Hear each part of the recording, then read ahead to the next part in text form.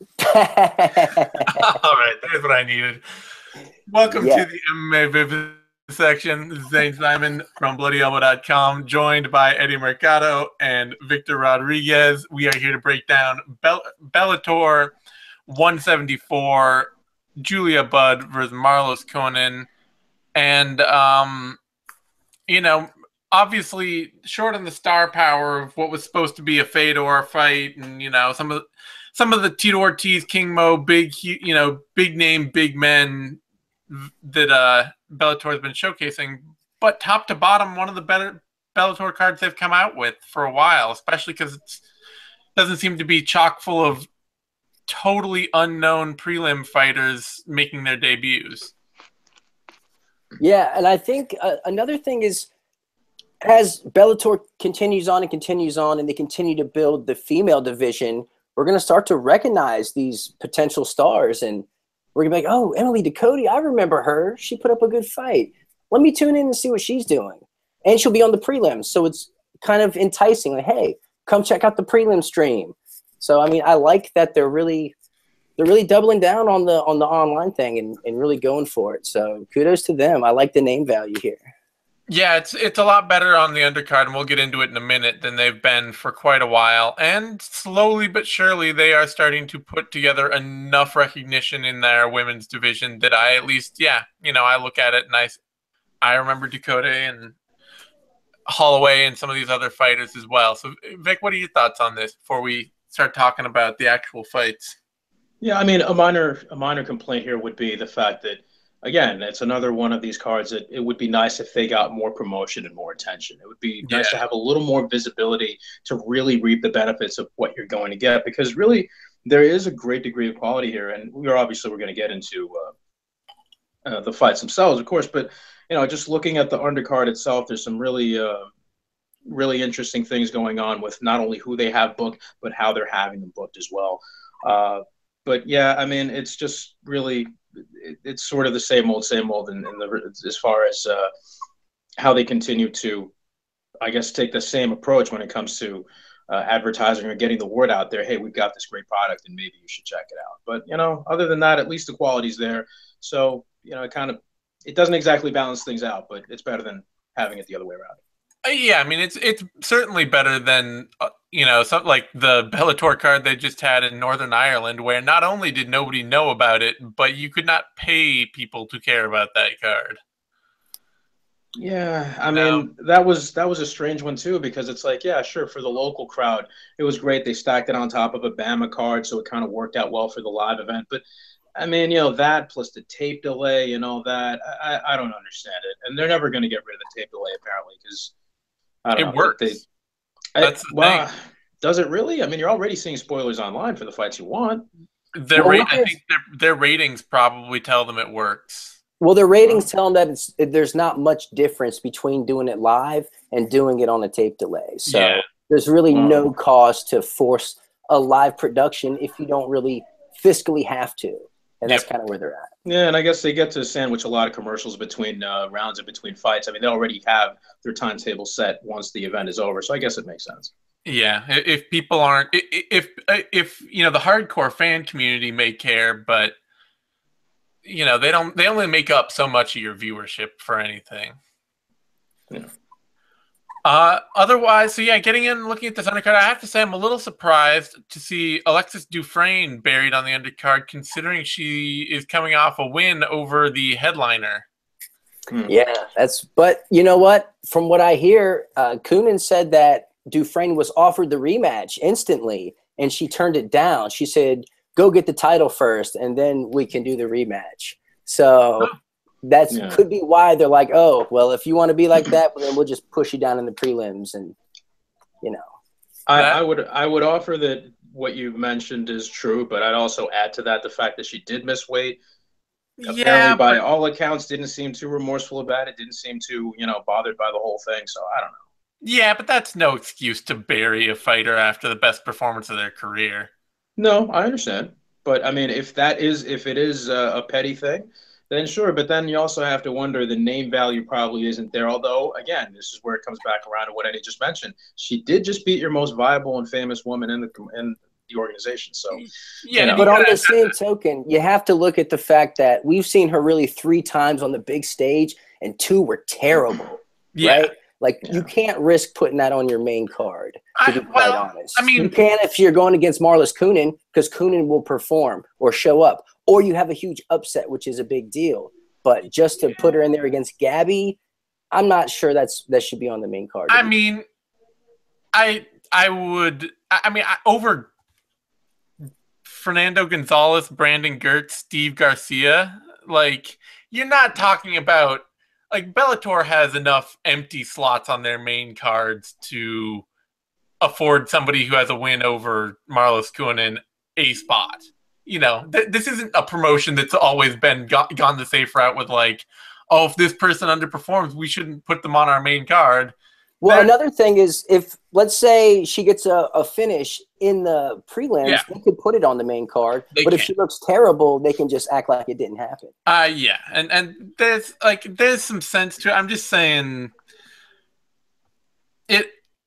I would like to see women in Bellator. I'm glad to see more women in Bellator fighting more consistently, seeing consistent women's fights. The promotion needs that. But I would like to see more fighters gaining actual promotional momentum fight to fight, which we still don't see. We still don't see fighters winning a fight and, like, winning a big fight and then getting another big fight. It'll be like, and now they're back on this, you know, way down on a prelim or stuffed away on something else where you don't care. And it just never seems like, outside of a title fight, they're not doing much with it. And even Coenen has had that trouble where she got buried on a couple cards on the prelims. Yeah. It's still really hard for women to seem to find any promotional momentum as Bellator fighters. Anyway, also on this undercard, Justin Wren, former UFC heavyweight, big pygmy, is fighting again. It's his annual fight. He's been It's his annual fight. Hopefully, is also probably accompanied his annual fundraiser for Fight for the Forgotten. Yeah. So always, you know, Justin Wren, he doesn't have to have that big a career. He doesn't have to do that much. He's out there doing good works and using fighting to make it happen. So I'm always happy to see him out there. Yeah. And we got Cody Pfister, former UFC, the fist of the North Star of the of the Lone Star State, as I like to call him. Nice. Texan. Yeah, I don't know why it would be the fist. That's just so lame.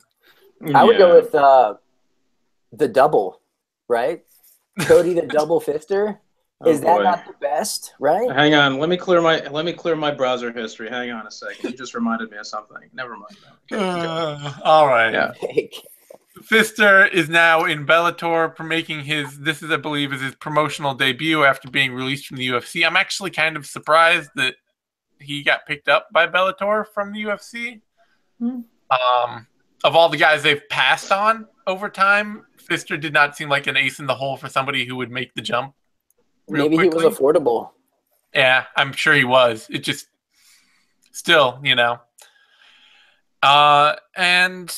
Otherwise it's a solid undercard of veterans and rising fighters. Rafael Lovato Jr., a notable jiu-jitsu instructor on the card. And a champion. He was like the 3rd American to win one of the Brazilian national championships or something like that. The man is a goddamn wizard, and I think we're going to be in for a treat, especially now that it looks like he got bumped up to the main card. Oh, did he? I'm not sure. Yeah, it looks like it from. Yeah, you might need to. Oh, I refreshed. Right. Yeah, they just updated that. So they changed his opponent also. Whoa, they just changed the whole card. Oh yeah, they updated a bunch of stuff. Yeah. We did have Andre missed weight, and that fight has been canceled. Yes. Oh wow! Breaking news, everybody! Breaking news. Now you know. Rhodes missed weight, and that fight has been canceled. So Kendall Grove versus Mike Rhodes is off. Yep. And Steve Garcia versus Joe Taimanglo is off. Man, just when we were like, oh, look at all the name value. Yeah, and let's not forget that Chris Honeycutt was supposed to be on this card. He got injured. Andre Koreshkov was going to fight Fernando Gonzalez, and Koreshkov got injured as well. So, it does take something of a hit. Yeah, no, that it is what it sucks. is. Yeah. Honestly, that that really kills a large portion of my interest now. Yeah. Unfortunately, Eddie wasn't liking this Kendall Grove Mike Rhodes fight, but honestly, that was like one of the big things that the top two fights on this card. I liked that fight. I thought that was a fun fight and a cool fight to make. No, let me be specific here. I like the fight. Like I would definitely engage in it and be entertained. But as the co-main event, I just wasn't thrilled with it. Yeah, no, I can see that. I mean, it stylistically seems fun, but I would agree with your point as far as it being necessarily But then, you also got to look at the way that some of these Bellator events are structured. And this isn't a knock on Bellator, but, what is a co-main event really these days? The stellar attraction of like that one fight prior to the main event, like, even the UFC doesn't necessarily put too much weight behind that. So I don't know. I don't take that I don't really take any umbrage to that. Oh, also notable, Wayman Carter, Rafael Lovato's opponent, is injured and off the card. So Lovato is now facing last-second replacement Charles Hackman. Mm-hmm. Yeah. On that note, cool. So Justin Wren, right? You guys want to talk about Lovato Hackman? I mean, Lovato's basically probably going to twist something off of him in the first round. But if you guys have any additional things you want to add, we don't have odds for it. I mean, he's 4-0. All four of those have come by finish. One TKO, 3 subs, and he's probably going to take an arm home. I know nothing about Chris Hackman, though. I know he's 4-4. Well, obviously not, because his name is Charles. So there goes your. That's okay. It happens all the time. I think Lovato's going to probably go with something like an armbar or something like that. I don't know. It's probably going to be one of those sweep to get on top, very classic jiu-jitsu performances. I really didn't know about the Hackman thing until like 5 minutes ago. I didn't know about it until I refreshed the browser. Like, I got to keep refreshing this thing because I feel like this whole card's just going to keep changing on me. Yeah. Well, I mean, and again, this isn't a knock against Hackman or anything like that. I just have that much faith in Lovato based on how I've seen him perform. He's Hackman's 4-4. I mean, come on. It's more cage experience than Lovato's got, but then again, let me say this though, real quick, if I may. One of the most interesting things to me about this complete shift in the card is how much movement has been on the betting lines. There's been a lot of movement on some of these lines, and now those matches aren't even going to happen. Yeah, so that's pretty interesting. Yeah. Unfortunately, so now we also have Justin Wren versus Roman Pizzolato, and another fight, we don't have any odds on this. I don't know much about Pizzolato, but also judging by his record, this seems like a good showcase for Wren. What are your thoughts on this, Vic? Pizzolato is a guy who's sort of, he's been bouncing around the regional circuit, Tennessee, Mississippi, Louisiana. And, with his 9-7 record, he does hit pretty hard. He does have much more of a stand-up base. It's kind of weird how we always talk about fighters that aren't very good at shifting between striking and grappling. Situation with him is he doesn't seem to shift very well between punching and kicking and then grappling. So there's sort of like a stutter step moment with all that stuff, and it's cost him dearly. He can get tagged pretty easily. He's been dropped. I mean, I don't see him doing very well against somebody who's primarily a wrestler, especially somebody like Wren, who, despite his age and the time that he took off and the bouts with malaria and everything else that he suffered in the jungle. And dysentery.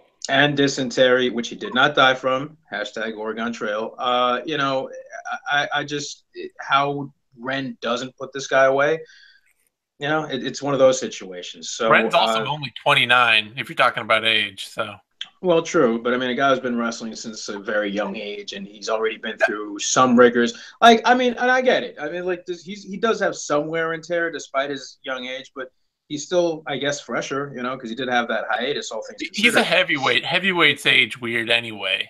They do. They do. He could very well be fighting until he's 40 for all we know. I mean, Yeah. it's nuts. So, yeah, I don't have that much faith here in Pizzolato. Nothing against him, but it really, really does seem like this is entirely stacking the deck for Ren to get a good win. Any thoughts from you, Eddie?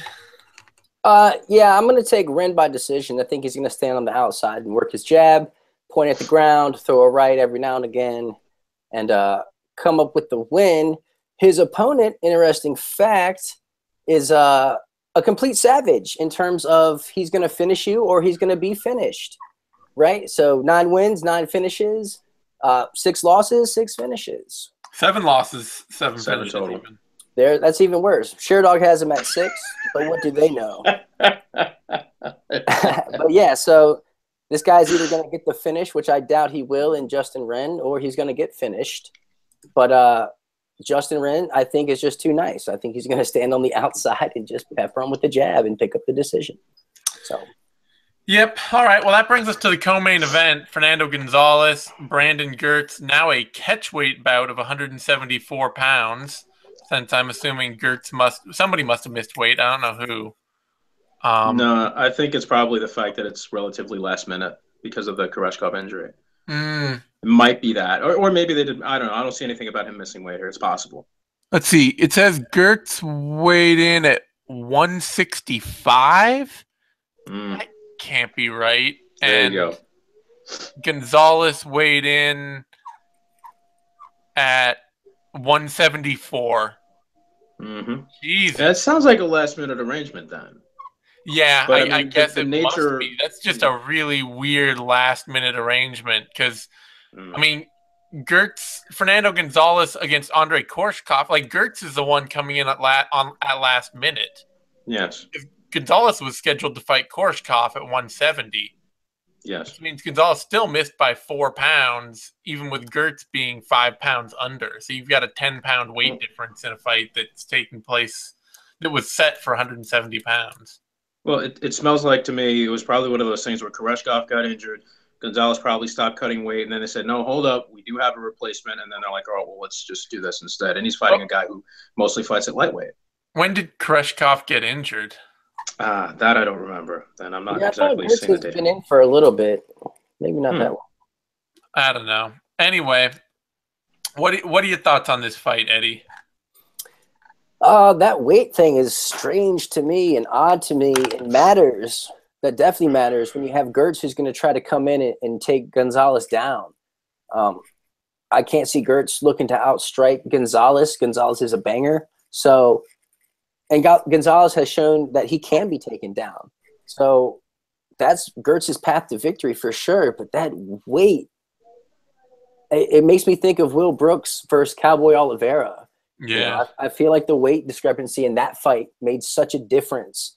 And this might be something similar to that. So initially, I was taking Gertz in this. I thought he was going to be able to put Gonzalez on his back and really do his thing. But Gertz is kind of becoming a guy I can't trust. You know, he'll have like some really wickedly awesome performances, some really fast finishes, and then just look kind of out of sorts out there and almost just lackadaisical. I don't know. They're both really coming off of not really good performances. They were both really passive in their last fight. And the crowd wasn't too excited to see this. Man, I'm going to have to pick Gonzalez here by decision. But the interest in this has just really just gone to shit. It really has. Man. Yeah, suddenly seeing that, like, it was a fight I was interested in, but seeing that there's a 10-pound weight difference, this is just weird. It's just a weird fight now. It's certainly not a co-main event. It was like a fun filler on the main card because Fernando Gonzalez is a scrapper. Yeah, and Gertz can knock people out. Yeah. What are your thoughts on it, Vic? Well, you see, the thing here with this particular fight, and I don't know when, I was trying to look here to see if there's anything on when Koreshkov's injury took place to kind of establish a timeline, see how ready Gertz was. I'm not really sure. I mean, again, you have a guy coming up from lightweight to fight a welterweight that's actually came in a little heavier in the official weight. Who knows what he's going to weigh come fight time. Not only that, Gertz's wrestling has been, a pretty reliable part of his arsenal. But Gonzalez has that sort of Team Quest upper body dad strength, you know, to shut down a lot of the takedowns that kind of come his way. So that, and the fact that his boxing is a bit underrated, the fact that he's a lot sneakier with his hands than people seem to think. He's able to sneak in that left sometimes, and his ability to disrupt the pace of his opponent is one thing. His boxing game being more developed, I think, at least, than Gertz's, and his power being definitely far heavier than Gertz's. I don't know, man. It doesn't seem to me like Gertz is going to have the ability to shut him down unless there's some sort of situation where there's a mad scramble that ends up in some kind of a back take or something really savvy like that. So that sort of frontal technique when it comes to straight up wrestling approach in order to establish dominance and continue grinding at that pace, I don't really see that working for Gertz in this one.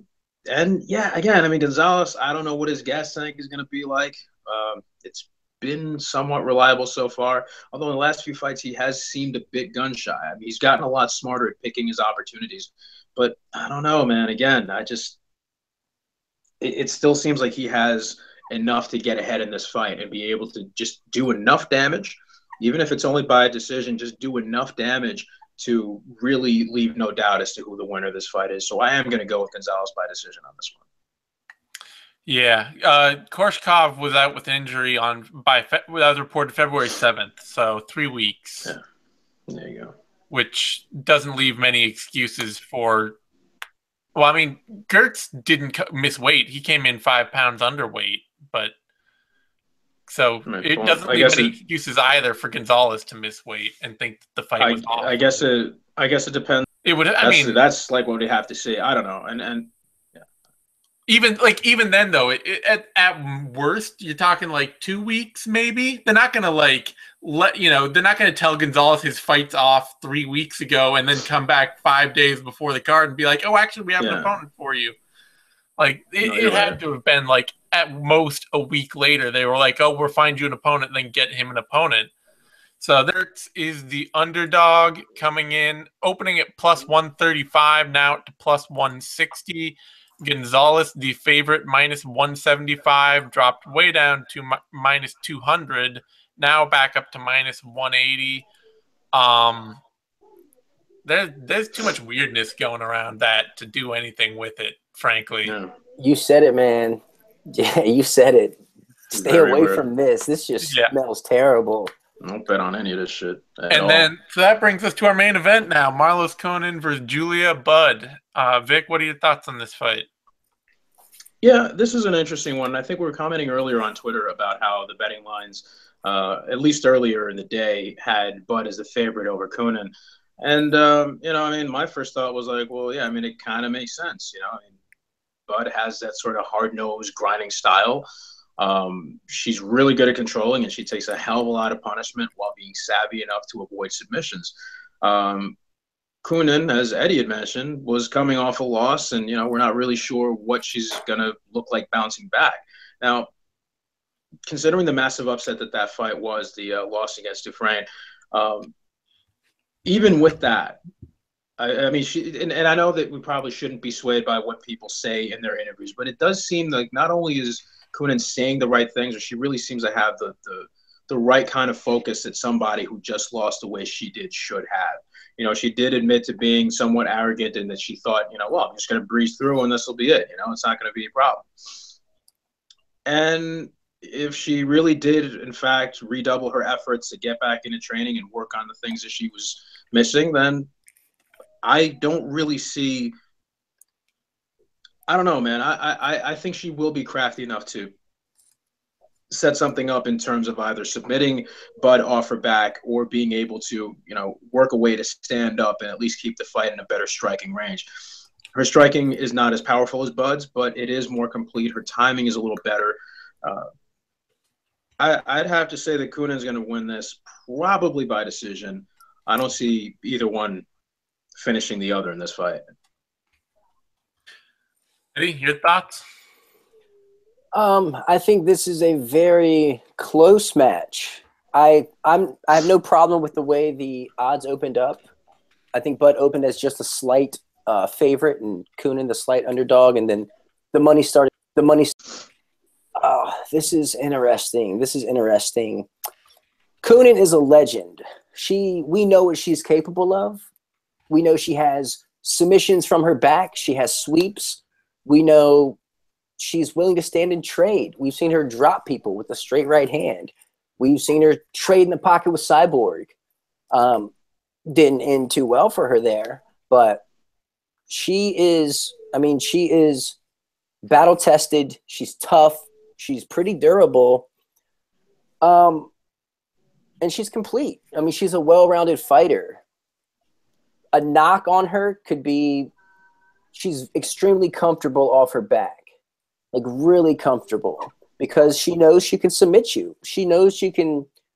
She knows it so much that she is willing to stay there just to keep hunting for that submission. And that kind of plays to her detriment in this stylistic matchup here.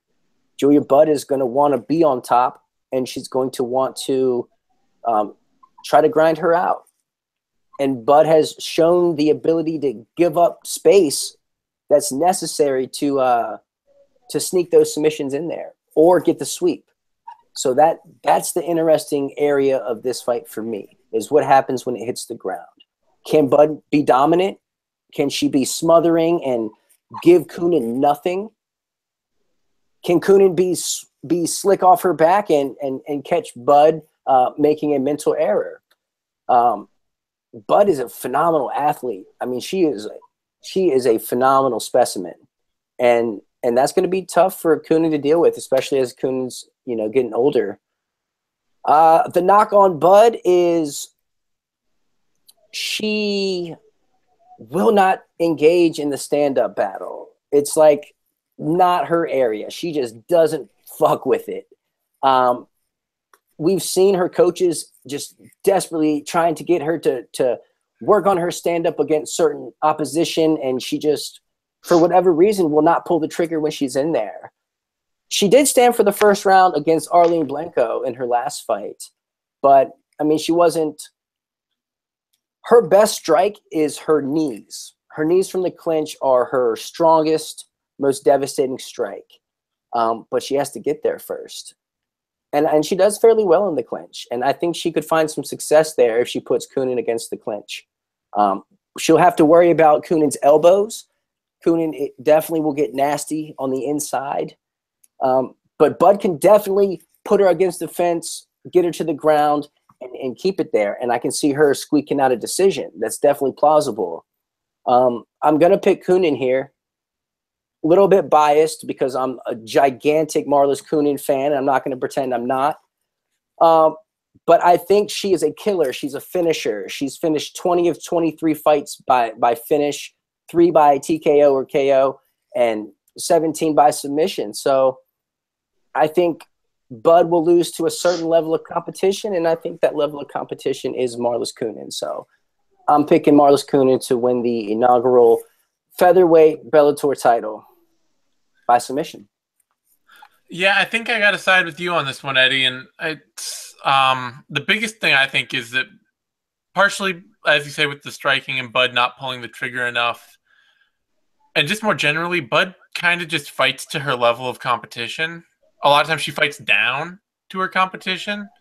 And I don't know necessarily that she's capable of fighting above her level of competition. She has a Muay Thai background. That's what she came to MMA with, and has never been a striker of any note. And Coenen is very much, she's aggressive enough that her game over the past, pretty much over her whole career has always been kill or be killed. Like, she has only lost by decision twice, and all her other losses are submission or KO. And I think if she pushes Budd to be aggressive or lose, Budd will lose. That's my feeling. Especially if she tags Budd early on the feet, Budd's not pulling the trigger at all. And then she's going to be telegraphing takedowns, telegraphing her way into the clinch, and that can get her hit even more. So I got to go with I got to go with Coenen here. You know, she's going to work for finishes, and I think when she does, Julia Budd is either going to give up rounds or get submitted. So it's an excellent fight, though. I gotta It is. say, for the 145 title, this is an excellent fight. It is. Budd is currently the favorite, opening at -140, now out to -183. So she's the favorite and climbing. Coenen opening at +100, now at +149. I gotta feel like if Coenen keeps climbing, she's worth a bet at underdog. I mean, she's worth a bet at underdog odds at all, I think. Especially, they don't have any. Yeah, you could go under 2.5 rounds, but frankly, if Budd is winning, it's just gonna probably be a slog. Yeah. So I think a straight bet on Coenen as an underdog makes sense to me. Yeah, I'm with it. Because even if you think that Budd will win this fight, there's a pretty solid argument that this would be absolutely the best win of Bud's career, other than a very early win over Jermaine Durandamy, who's got completely different stylistic matchup problems, and a completely different stylistic matchup than Coenen. Yeah, I would agree. So, any last thoughts before we wrap this up? One last thing. Oh, okay. Sorry, go ahead, Vic. No, I just wanted to mention, if you are so inclined, M1 has an event this weekend, Alexander Shlemenko. So this is where the tangential Bellator relationship comes in. Shlemenko is going to be fighting this weekend, so that should be fun. And, of course, everybody knows about UFC 209. That should also be dope. All right, Eddie? I was just going to say how weird it is that this card shifted up mid-show, like completely different main card. It's definitely odd. I'm not sure if I've ever seen such a shuffle in a main card before. Like right at the last minute. Yeah, it's definitely a weird one. Hey, don't feel bad, Eddie. Remember when we used to do those World Series of Fighting events that, there was that rash of like 5 events in a row that had that same problem? Yeah. Well, those usually it happens where we'll do the whole show and then the card will completely fall apart like the moment we're done. Yeah, that too. Good times. All right. Well, thank you guys for joining me. You can find me on Twitter at TheZaneSimon. You can find Eddie on Twitter at TheEddieMercado. You can find Vic on Twitter at VicMRodriguez. You can find all 3 of us over at BloodyElbow.com in our various capacities. If you're watching this over on YouTube, give it a thumbs up. That's this thing. Like it, share it, whatever. That all helps us a ton. Subscribe to MMANation.com. That's DOTCOM. That is our YouTube channel. It's where you get all the latest Bloody Elbow shows, interviews, analysis, all that good stuff. We will be back next week. Oh, I'll be back for the 6th round after the UFC 209, and we'll be back next week for Knuckle Up and If I Did It and Heavy Hands, and doing Vivisection and Care Don't Care for UFC Fortaleza, the Belfort versus Gastelum card. So stay tuned for all that, and thank you for tuning in.